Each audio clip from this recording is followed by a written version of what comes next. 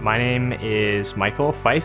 I grew up in Northern Alberta. I recently came to Saskatoon, kind of within the last year and a half. I'm going to university at the U of S, and I've just been going to Grace Fellowship for like a year and a half and really, really loving it. I had really great, loving, supportive parents. They really did a lot right. They did basically everything that they could, right? I mean, they set me up in the best way that they could. They taught me about Jesus. They brought me to church. They were involved in church. And so I'm really grateful to have that. And yeah, they pushed me on the right path, and they gave me a decision and it wasn't even explicit. It was just kind of like, they just stopped getting me up for church in the morning, kind of around like grade 11 or 12. And I'd stayed up late nights before. And so I just didn't feel like going to church. So I wouldn't go to church. I didn't read my Bible for like a couple of years. I didn't pray at all. I basically just treated God like he didn't exist. And I would have rather at that time that he didn't. I think the reason that I wish God didn't exist at the time is just because he seemed kind of like a spoil sport. Like he just wanted to take away all my fun. Yeah, he wanted to basically, just put his thumb down on anything that I wanted to do. And, me being someone who wanted to be cool, who wanted to be liked, who wanted to be, to make something of myself, let's say, that was really, very contrary to what I wanted, right? And me and my pride, I was just like, well, why would I want someone to take away all my fun, right? Why would I want someone to just enforce arbitrary rules on me without, with no purpose, right? That's what I thought. So yeah, it was just a lot of stuff that I saw my parents doing that I was just like, it just didn't compute in my brain, right? Just the idea of sin. Is sin an oopsie, or is it is it a rebellion against the creator who made me? I thought it was just an oopsie. I thought it was a whatever.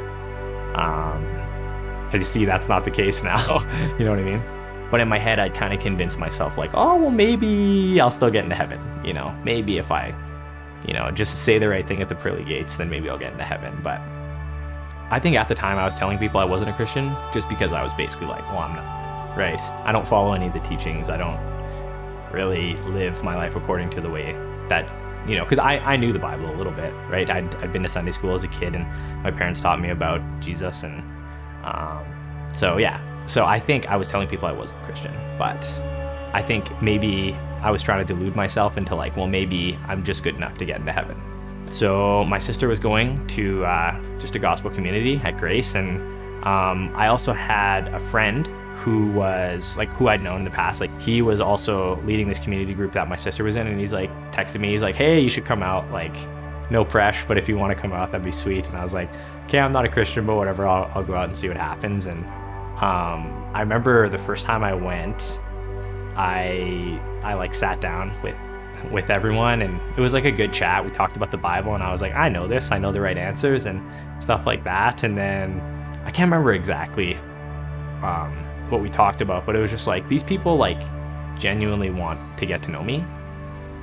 They want me to know Jesus, not because they want to shove him down my throat, but because they want me to experience what life is like with him, because they've experienced something that maybe I haven't with Jesus. And so that was really cool to experience that in a gospel community. I saw this book called Skeletons in God's Closet by Joshua Ryan Butler on my brother and sister-in-law's bookshelf. And I think they told me about it because they'd read it in a book club or something like that a couple years, or maybe a year prior or something. And so I was like, I don't know, guess I'll give it a try. So that kind of changed my perspective. And then once I finished that book, I was like, okay, what else do we got? And so okay, maybe let's figure out who this Jesus guy is. So then I looked on their bookshelf again, and I saw a book called Case for Christ by Lee Strobel. And he's basically just talking about what is the evidence for Jesus' death? What is the evidence for his burial? What is the evidence for his resurrection? And if you can prove that he died, and if you can prove that he was buried, and if you can prove that people saw him after he died, then he probably died and rose again. And if he died and rose again, then what does that mean for me? And so I got to the end of that book, and I was like, shoot, what does that mean? Now I have to make a decision.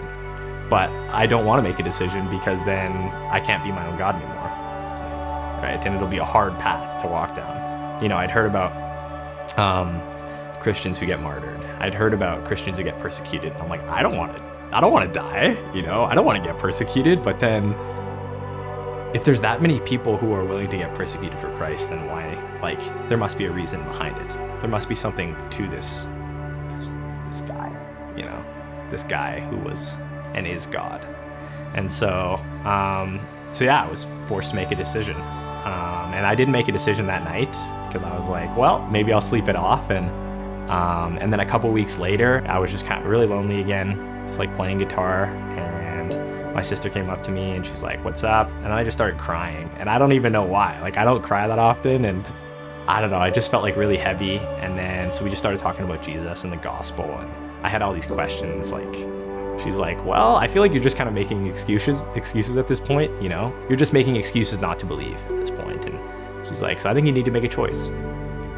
Like, right now, I need you to just make a choice. And I was like, okay, fine. Yeah. And then, so yeah, we prayed, and that was like a year and a half ago. And so just kind of been walking on a path since then. Yeah, I love what it says in Romans 10, 9-10. It says, because if you confess with your mouth that Jesus is Lord and believe in your heart that God raised him from the dead, you will be saved. For with the heart one believes and is justified, and with the mouth one confesses and is saved.